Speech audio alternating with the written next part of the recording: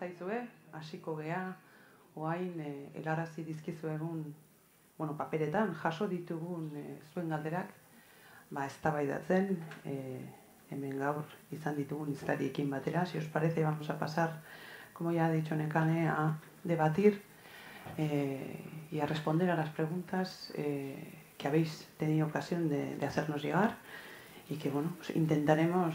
La verdad es que se ve que hay mucho interés, mucha expectación, muchas ganas de saber qué es lo que opinan bueno, pues nuestras experimentadas y sabias invitadas sobre, bueno, muchos temas de la actualidad y del futuro de la moda, ¿no? Apparently there are many young designers and aspiring fashion designers among an audience, and so it's a recurrent theme, a certain concern about a strong educational institution and whether this is essential for the development of talent and the development of a vibrant fashion scene. Do you, from your experience, think that this, again, a very strong fashion educational institution is essential for this? I think it's very important. It's very important to acquire the knowledge and to have the community of other students, even more than your professors, the other students that you can work with. It's obviously not 100% essential. People can learn themselves. There have been some extraordinary designers who've been, in effect, self-taught. But I would say that if you didn't have access to a good school, it would behoove you to try and find as many substitute school-like experiences as you can, whether in terms of volunteering or interning with a designer, a kind of quasi-apprenticeship system, trying to see if you could sign up for master classes. And a lot of things you can actually find out on the internet. There are various kinds of massive open-line courses which will give you information. So that's another way that you could be acquiring specific pieces of knowledge.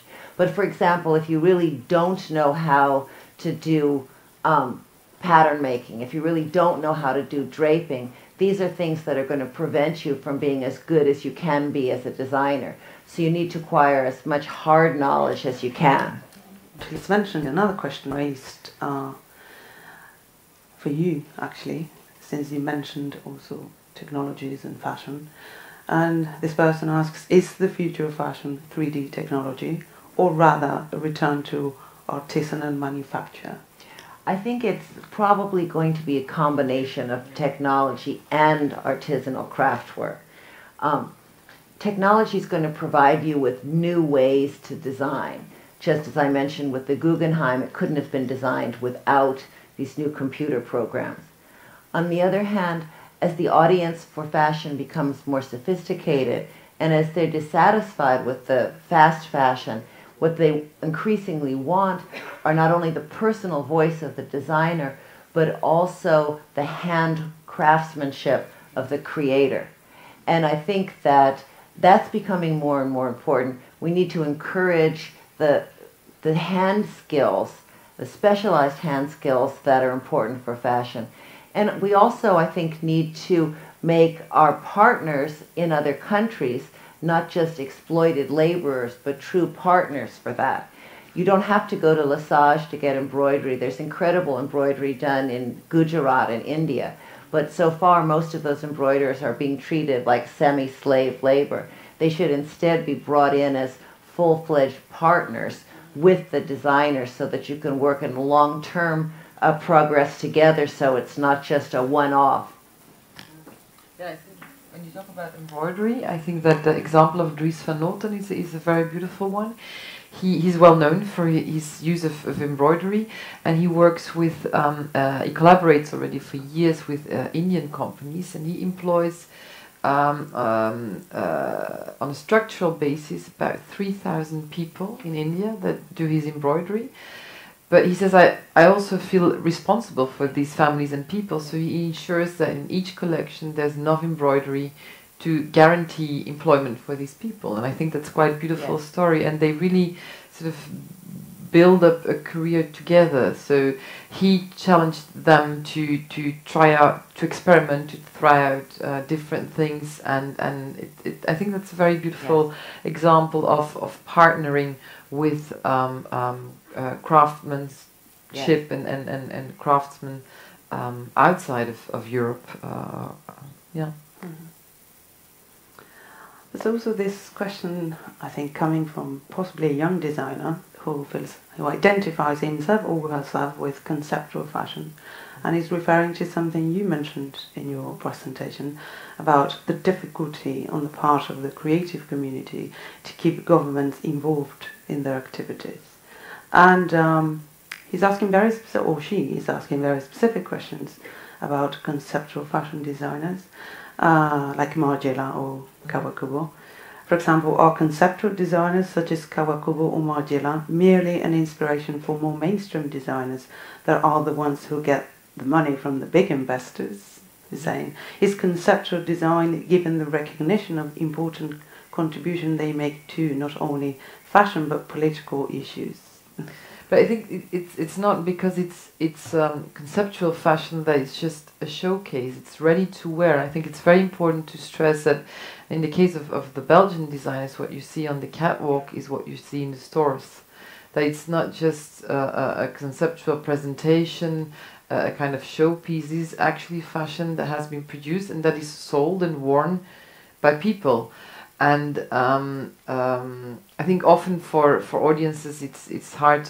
I often get the question, yeah, but who wears these garments? Yes, there are audiences around the world that wear these garments, often not as a total look, how design is presented during a catwalk show. It's all about sort of styling it yourself. You can wear a jacket, a Margiela jacket with a less extreme design. But this is, I think, it's very important to stress that it's ready to wear and that it's sold and worn by people. And I would add to that conceptual fashion is never going to be worn by everybody. It's all, and the more adventurous it is, the more it's going to be a niche market. You know, whether it's Margiela or Alexander McQueen or Gareth Pugh, the most extreme fashion will always only find a small number of people. I remember I bought a Margiela skirt, which was from a collection that was supposed to imply you had just gotten out of bed. And so it was kind of hooked up as though it had accidentally gotten caught in your underpants. And every time I wore that, I could walk 3 feet and someone would run up and go, miss your skirt. And I'd go, thank you, it's supposed to look like that, it's Margiela. And I'd go a few more feet and someone else would go, miss your skirt. But that was a beautiful collection. That was a beautiful collection. But it was a hard skirt to wear. You had to be prepared to deal with that. With the reaction. I think there's an interesting comparison here, particularly that sort of tension grabbing through the conceptual designs by designers, and the way I was talking about attention grabbing by the cities and doing showcasing with very avant-garde designers. So I think it's interesting comparison. There's also some questions about sustainability in fashion. Someone from the audience is referring to a very specific article which was partly published in the Business of Fashion by Andrew Walker, which talks about the fashion bubble as a metaphor, and which raises questions on the sustainability issue of the current fashion system. And the questions it's bringing is, are there so many clients for so many brands and so many clothes? Is it sustainable to promote so many designers and so many fashion weeks? What happens to the clothes that are not being sold? Those are important, valid questions. There's obviously overproduction. Fast fashion produces so many clothes that a lot of them are just sort of dumped in landfills. You can't even donate them to impoverished nations. They've already got more than enough sort of bales of old clothes being sent to them. There's also issues of the production that damages the environment and the maltreatment of workers and cruelty to animals. There are a huge number of issues that are crucial to how sustainable and ethical fashion could be. And I think one of the first things that the consumer needs is a way to find out through the labeling under what conditions the clothes were made. Apart from the fact that if you realize you're paying €5 for the blouse, it was probably made by someone who was seriously underpaid. Well, yeah, I would like to add that I think it's today very hard for a consumer to value garments, because how do you explain to a consumer that a pair of trousers of a fashion designer costs about, let's say, 400, 500 euros, and that you know, in H&M or Zara find a similar trouser or jacket for 30 or 40 or 50 euros. And it's very hard to communicate the expense or the immense creative process that designers invest in. And I think today are very confusing times for consumers. And when Jen talked about fashion tourism, about the outlet villages and the sample sales, I think these kind of initiatives add to the confusion. And I think in Antwerp we had a lot of discussions about all the sample sales and the outlet stores. And I was asked to promote these sample sales weeks in the museum, and I said I don't want to promote it as a museum, and I don't want to distribute the leaflets, because it's not up to me to sort of promote these kind of initiatives, because they put the existing retail under pressure, and it's not that it is there, and it will probably stay there, and we will have to find a way to deal with it. And it has to be there besides the actual retail, but not take over the retail. But it's a very difficult exercise, I think. What was part of the question about the sustainability of all the fashion weeks and the number of young designers going through as well? Yeah.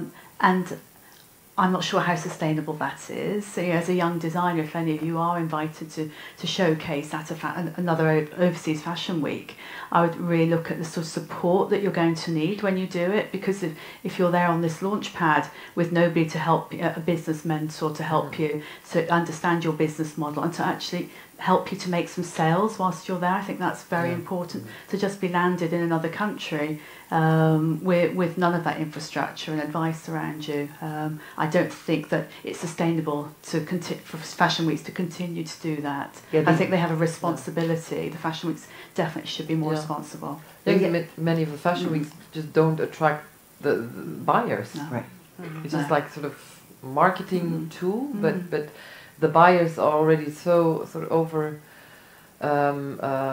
The schedule is too busy. That's also why there's no point in organizing a fashion week in Antwerp, because you have the same buyers that go to, first New York, then London, then Paris, then Milan, Paris. Yeah.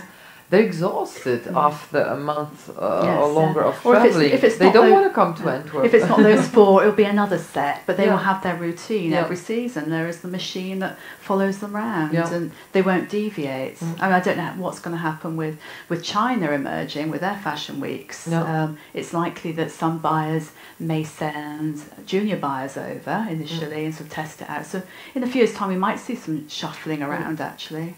That'll be interesting. Has Antwerp ever been tempted to organise a fashion week? A lot of politicians ask me, should we have a fashion week? There were some experiments with some trade fairs, and they all sort of ended sort of in a very negative way, because they didn't attract the right buyers. It's all about, again, the networks, and having the networks and having the right people for your event, whether it's a trade fair or whether it's a fashion week.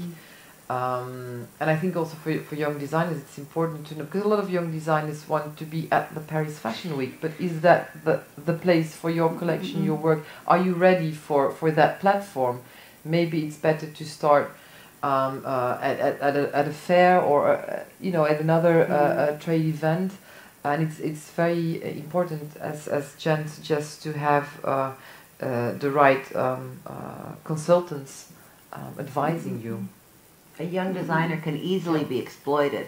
It might work to the benefit of the organizer of the fashion week, whereas the young designer is hemorrhaging money, gets no sales at all, and would have done better to come up with another strategy to promote her or his clothes. this is actually links to one of the questions that has been raised as well. How can a young designer with a small infrastructure and budget make her or his work visible? This is something that you need to work on from the ground up, that you need to start creating a network. If you're a young designer, can you meet other young models, young photographers, young computer experts? Can you start putting things, make a fashion video and put it on YouTube? Can you talk to retailers in your neighborhood to try and find a way you could have maybe a little pop-up event or some other way that you could showcase it locally? You need to sort of build incrementally and get people in your area to know you, and then your region to know you, and then keep spreading out from there. It's, even if you had a wealthy backer, let's say your father was just willing to throw money at you, and I've seen this with designers from peripheral areas, and they pay for the kid to show in New York, and they pay for him to show the next season and the next season, but after a few seasons, the father goes, I'm spending hundreds of thousands of dollars and you haven't sold anything and you haven't gotten a single review. Enough is enough. Because it takes a long, long time before people will start to notice you. You saw your figure, 277 estimated shows in New York. It's too many for any human being to see. Yeah. And I think the one of the reasons of the success of the Antwerp Six was also that when they were studying at the Antwerp Academy, they built up a network of peers, of students in graphic design, in photography, and there was this kind of healthy competition between these 6 students. For example, Anne de Meulenmeester, her boyfriend, Patrick Robin, was a photographer. So suddenly she came up with these very professional photographs, and then Dirk Bickenberg said, I also need a photographer. So he went to the photography department and found a photographer. Same for Dries van Noten. So it was like, okay, he has professional images and photographs, I need them too.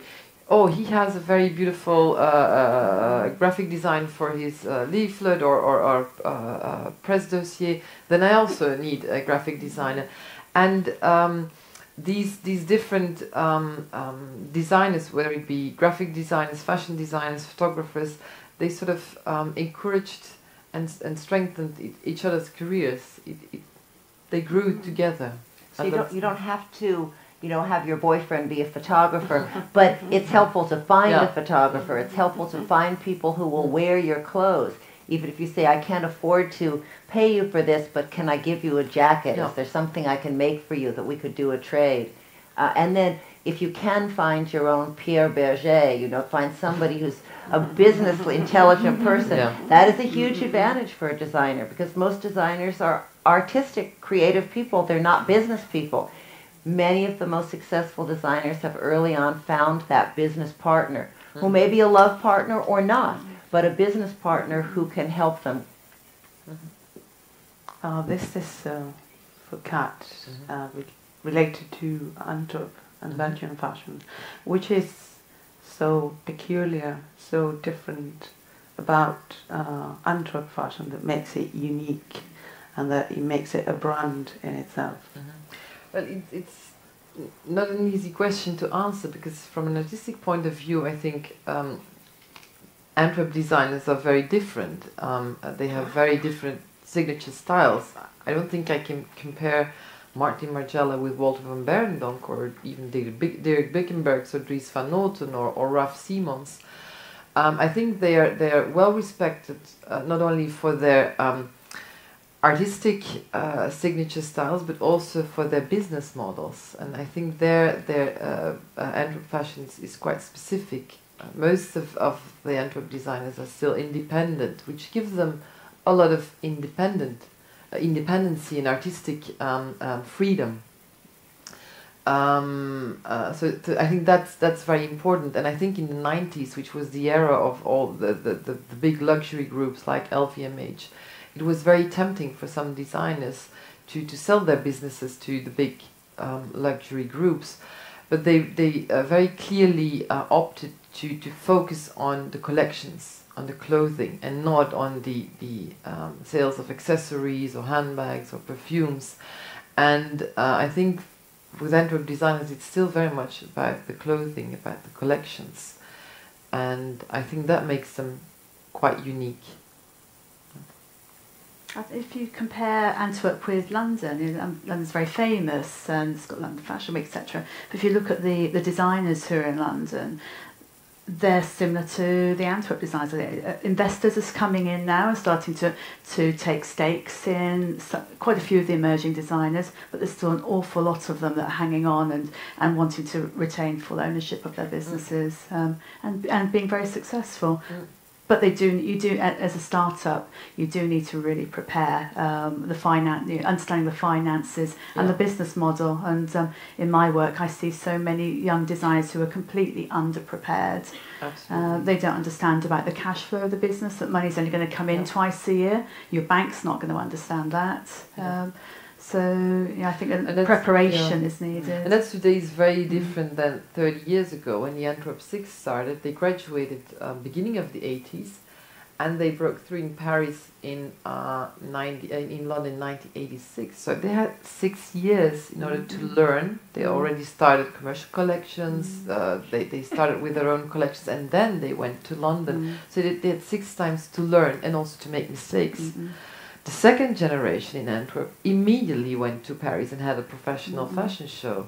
I think Veronique Branchino was 23 when she was invited by Anna Wintour in New York, and she was, giving interviews for Vogue. She was way too young to start. She had no business experience, and after 10 years, she came into trouble. She suddenly had a company of 10, 15 people working for her, not understanding how fragile a fashion business can be. And when the 9/11 happened in New York, she never recovered the loss of her American clients that suddenly sort of not focused on the home market in the States. So it's very complex, and I think having a good business partner is crucial. Absolutely crucial. I think, as Kat said, if you can actually get some experience with other companies, that is so beneficial. And don't be frightened of making a few mistakes along the way. We're so risk adverse in Europe. We don't like to admit that we make mistakes. And in America, it's a different attitude, I believe. I was told by a consultant recently that 7-Up, the lemonade brand, it's called 7-Up because it went through 7 different business failures before it got to the 7th one.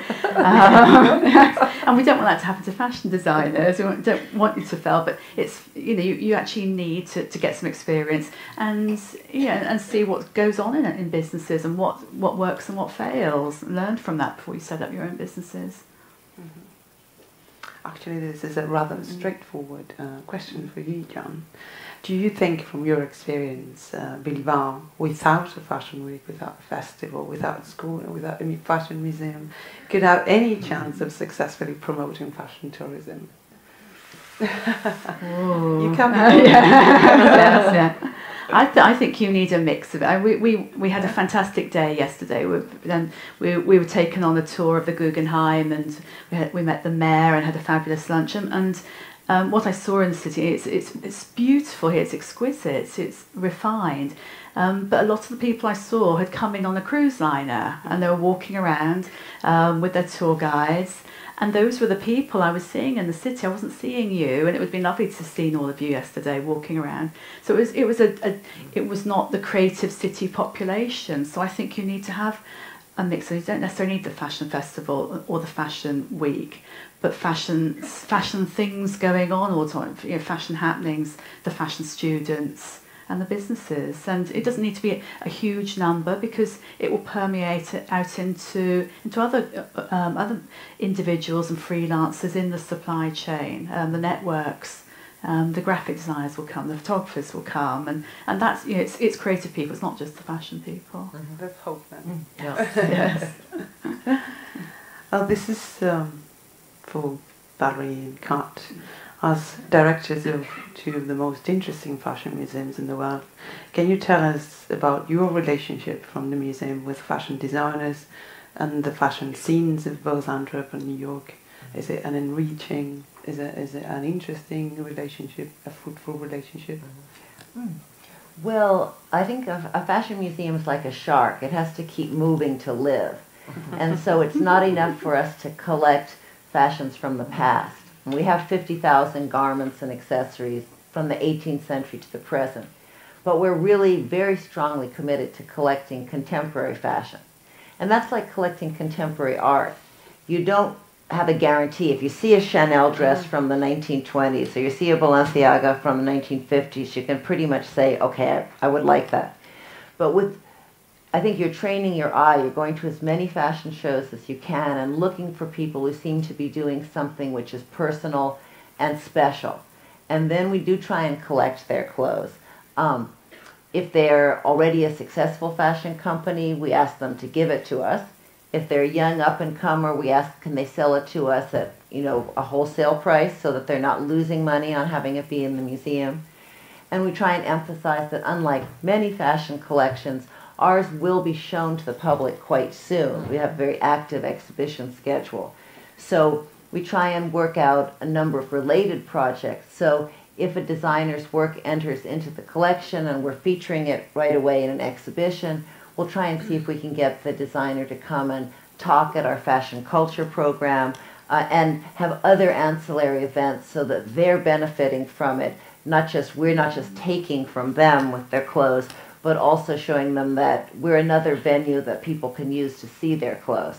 Not just seeing it in a store or on the internet, but looking at it in the context of other clothes within a museum. I think in Antwerp we very consciously decided to collaborate in an intense way with designers, and there are museums, for example, the Metropolitan Museum that doesn't do shows on living designers. They really opt for sort of the more historical approach, whereas we invite the designers to often co-curate shows with us, and it's a very difficult exercise. What's the task of the museum and what's the task of the designer? But for me that's always a very interesting exercise. Sometimes it works, sometimes you fail. I also think that it's the task of a museum to combine the rhythm of the fashion world, which is a very fast rhythm. Every season designers come up with new collections, new ideas, and there's the rhythm of the museum, which is much slower. And I think people also need the time to take a step back and to research, to reflect, to analyze fashion and objects, and to combine these two rhythms is, I think, one of the hardest things to do. To have the dynamics of fashion, but also have the time and time for reflection of the museum. And just like a fashion designer needs to look at her or his clients, we have to look at our audiences. Yeah. Our mission is to advance knowledge of fashion. And we have an audience which, some of it's very knowledgeable, it's fashion students, it's fashion designers, but some of it's just members of the public, anyone from a little kid to a grandmother who lives nearby. So we have to do shows that can be accessible to fashion beginners, but can also be interesting and educational and inspiring for fashion professionals. And that, of course, is very gratifying when you have a fashion designer who comes in and says, I was so inspired by that show of yours. That's a really important validation. Do you actually have designers looking into your collections? Oh yes, they can also make research appointments. Do you have any examples? Sorry, do you have any example of a particular collection of a particular designer which has been maybe influenced by by a specific show? Well, I know Anna Sui said to me how she was inspired by the Bonnie Cashin show, and we had people like Azzedine Alaya came and looked in our archive and looked at things like 19th century riding habits, and then afterwards, as a present, sent us things, suits, which to me looked as though he'd been looking at 19th century riding habits. So it was nice to have that kind of realization that you're inspiring people by showing them things as well. And I've had the girls at Rodarte came in and started crying when they saw the Charles James clothes in our archive. They were so overcome by how beautiful and important the clothes were. I think there's a slightly another relationship as well going on here between designers and museums. Well, several. I work with a lot of fashion designers, and they are so excited when they're asked to donate actually to museums, and they can't think of anything better than to have that pieces from their collections looked after properly, rather than just between layers of tissue paper in their mums and dads' attics. But they also, in London, a huge number of them are invited to the openings of the exhibitions, even if they haven't got works in there, and it's part of the brand visibility for the young designers, and it's building their networks. Yeah. This is specifically for you, Valerie. Someone wants to ask you if you think designers should think global, or rather explore their own local traditions and culture in their work. I think that that's a very individual choice. I think that you can certainly, if you're inspired by local traditions and craft techniques, by all means try and integrate that into your work. But if you're not, you shouldn't be forcing that. And I think the real problem for designers is to try and avoid self-exoticization. So you're just dealing in stereotypes about your region. That can appeal in the short term to foreign buyers, because if they can more easily brand you and saying, oh yes, you're doing a flamenco-like dress, you're a Spanish designer, I can recognize that. But in the long run, I think the Japanese were so important because what they gave had nothing to do with old stereotypes about cherry blossoms and geisha. It did draw on Japanese aesthetics, but in a way which was very sophisticated and not obvious at all. There's this very specific concern about, you were mentioned about getting some work experience, and about specifically experience and education in pattern making. Someone is concerned about how can I develop these skills without the possibility of having experience in companies if most of them are producing patterns in companies in Asia, for example. That's hard. It's harder to get the kind of skills in pattern making than it used to be, because that skill's been exported. But I think it's worth an effort to try and find an older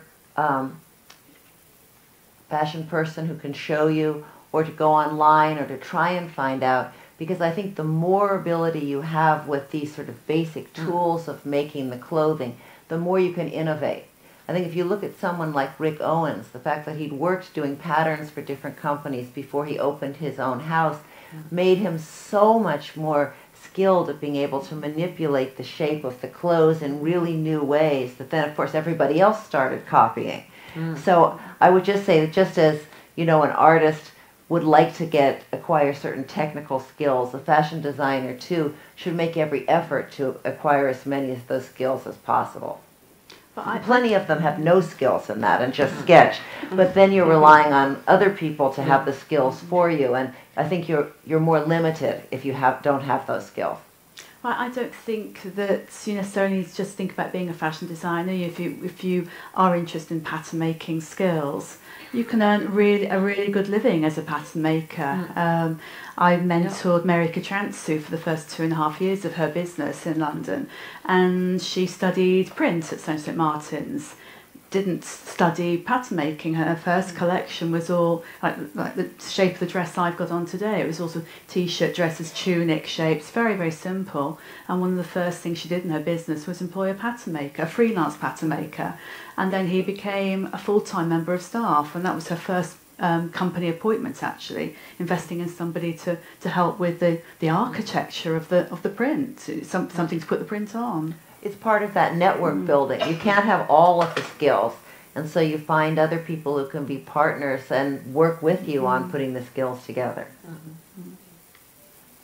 Very general question for all of us. Do you think current fashion reflect current social and economic changes and problems? It's referring specifically to the economic crisis that we've been through in the last years. Do you think it's a reflection, or rather that designers are sort of practicing some sort of escapism? Well, I don't like the word reflection because it comes from a kind of debased Marxist idea that fashion's just this epiphenomenon that's floating on the surface of real things, which is economic and class warfare. Instead, I think fashion's not the mirror of history. It's a part of history. And it's not a reflection of society, but it's a part of society, and it can have an impact on society. I think that it's fairly rare for big world historical events like an economic crisis or a war to have a clear and direct unidirectional effect on fashion. It has a fragmented and indirect effect on it. For example, if you can't afford to buy a certain kind of clothing, you won't be buying it, or you'll be more hesitant. But the idea that a depression will lead to a particular style in clothing, that doesn't hold. It really doesn't. It doesn't work that way. Designers work, there's their personal, you the designer or you the person who's wearing it. There's also the world historical events, but it's that part in between, the world of craft and the world of art. That's what designers are mostly working at. They're looking at what other designers are doing and what was successful last season. And so they're making changes based on that. If they think, you know, last season, for whatever reason, the economy, the weather, only my black clothes sold and none of the pastels did, I'm going to try doing more black this season. It's not a reflection of a bad economic climate. It's more like they're trying to assess what will sell. Believe me, if you wanted pink, I'd make pink for you, but pink didn't sell at all last season. Something I'm seeing is that we're getting a wider range of product categories, and there's more accessories and footwear and jewellery designers out there now, because, you know, as consumers, as people wearing clothes and accessories, we're more likely to be buying accessories now, because you can get more wears per item. I can wear this bangle a lot more times and it not get noticed so much as my clothes, so I'm going to buy more bangles because I want to rotate them more. Then there's few questions actually from a number of people wanting to know what you think about Spanish fashion, what your thoughts are, if you have heard about new Spanish and talented designers, if you think about Spanish fashion beyond Zara and Mango, what your thoughts are about Spanish fashion. Well, the Spanish fashion designer that I'm obsessed with is Sibilla, and I'm really, really thrilled that she's coming back into business, and I'm going to be trying to meet her when I go to Madrid in a couple of days. I was always really obsessed with her. When I did my book on women of fashion, one of her looks was on the cover of the book.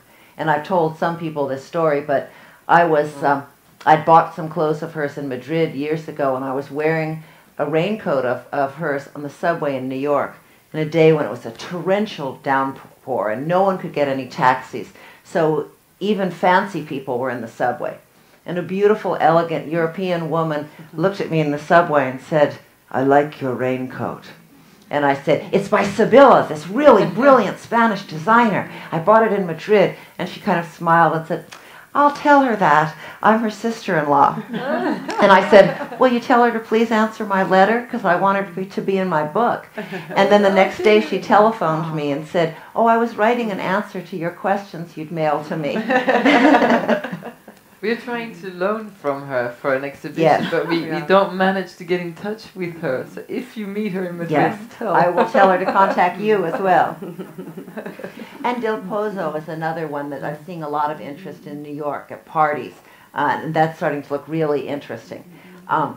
But I would need to spend a lot more than a flying visit here to really start finding the most interesting Spanish designers, and I need real local guides who could take me around. When I did my show, Japan Fashion Now, I made repeated trips to Tokyo, and I got local friends and acquaintances and journalists to take me around to meet designers and talk to them, to go to their ateliers, to go to their boutiques all over Tokyo, often with a translator in tow, so I could really get a sense of which ones I thought was interesting, and I wasn't just going on the basis of who'd been mentioned in Women's Wear Daily.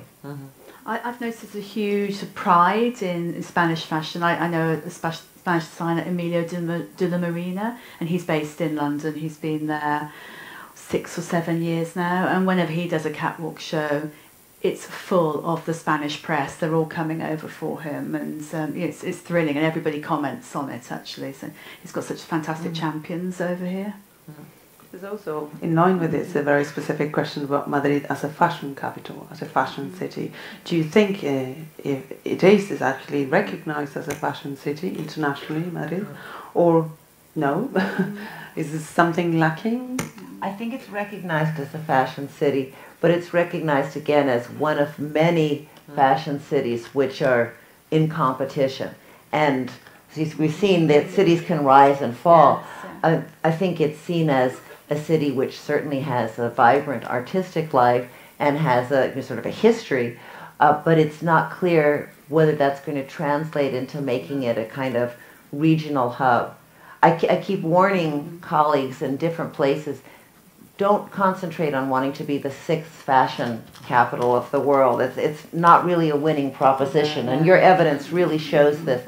Concentrate on trying to make something special about your place so that it will be valued for what's special. And Madrid could certainly do that.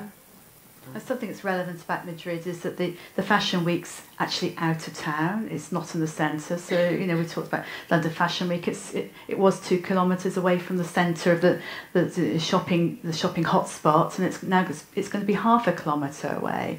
Well, and in New York, you know, it's right. Well, it's all over New York. All over. And actually, the mayor's office in London is saying they want to have a cross-London approach to London Fashion Week eventually as well. So maybe that's going to happen in 5 years' time.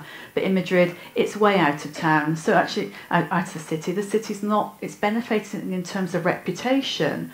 But the people coming to that trade fair and those shows, they're not buzzing around shopping. They're not going to be eating in local restaurants during the daytime, at least, because they're going to be out on site at the trade fair. Yeah, that's crazy. It's really counterintuitive. You want them centered next to shops and restaurants. Yes, yeah.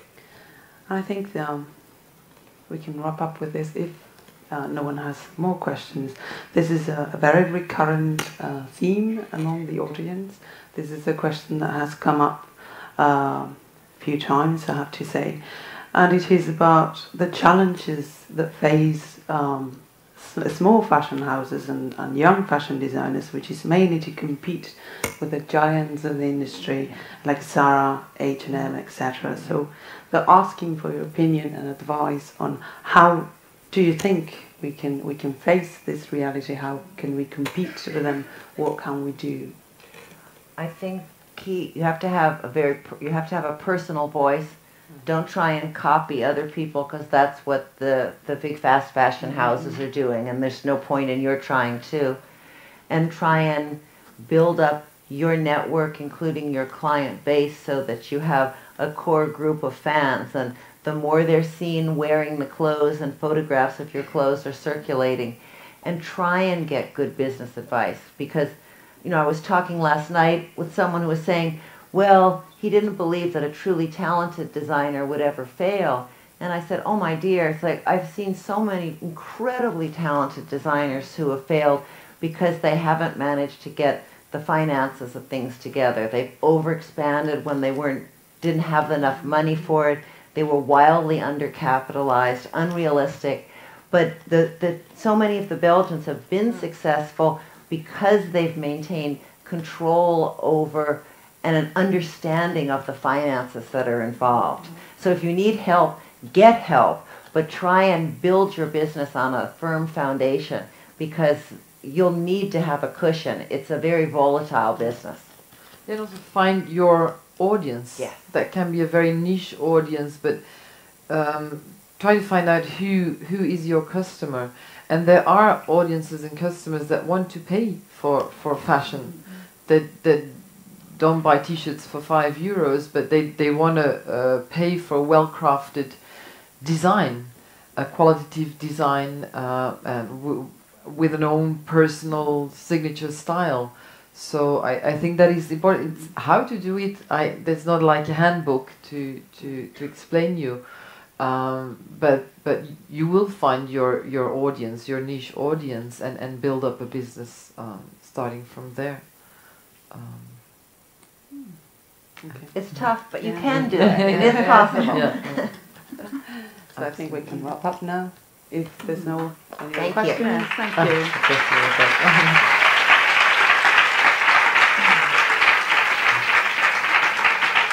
You have a question? You want to make it up now? Yeah? Yeah? No, I just wanted to ask, because the whole conference has highlighted the importance that place has in the production of creativity, and especially in fashion. But as new generations are increasingly on the move, and we study in academies all over the world, I was wondering if that's still the case, because it's true that, of course, even a talented designer can design in isolation, but so long as we have internet connection, then we feel isolated anymore. Less isolated. Yeah. You're less isolated if you can be in communication through the internet. And the place that you can find your environment may be a traveling environment. You may be a nomadic designer, but you still will need your group of creatives that you interact with. So you won't be chained in one place forever. You probably will be traveling and getting new partners and new networks in other places. Like McQueen went down to Italy after Savile Row. I think the more experience you can get, the better. One last thing I found out about creativity, again, goes back to the motley crew and diversity. You get new ideas by dealing with diverse, different people. So try and expose yourself to people who are not just like you, because putting together a group of different people, the creativity will be much more sparked than if you're all the same. But I think you need to be based somewhere where there is a tight network around you, though. You do need some core people, your product developers with you. Could the internet perhaps be the future of fashion? You think platforms like not just a label, or even retailers like Honest Bag, or I don't think the internet will replace what fashion built up for more than 100 years, but they will coincide with each other. And for sure, I think the internet, and it has already been proven, offers new interesting business models. And I think it's up to your generation to explore that more. I think much more is possible, and the sky is the limit, but you will also have the more traditional ways of retail and of production. But you can find those clients. I mean, I know when I did my show about Gothic dark glamour, I realized goth kids all over the world were in communication on the internet. It was a kind of virtual community. And so I think that you will increasingly be able to find clients that way, as long as you can get your message across in a vital way and get them to look at it. Because there's so much information. How they're going to find you is the hard part. But going back to your business model, if you're a designer and you're going to work with a pattern cutter in another city, and you're doing that via the internet, you've got to be careful about IP, because that information could be going anywhere, and they could be doing something in their studio, wherever they're based, and they're going to have visitors in, and you're not there controlling who's seeing that prototype, and you may not have given them a contract to sign, to say a non-disclosure agreement. So I think that there's a whole minefield there, but it's an interesting concept. Absolutely. Yeah. Thank you. Eskerrik asko. Kan ik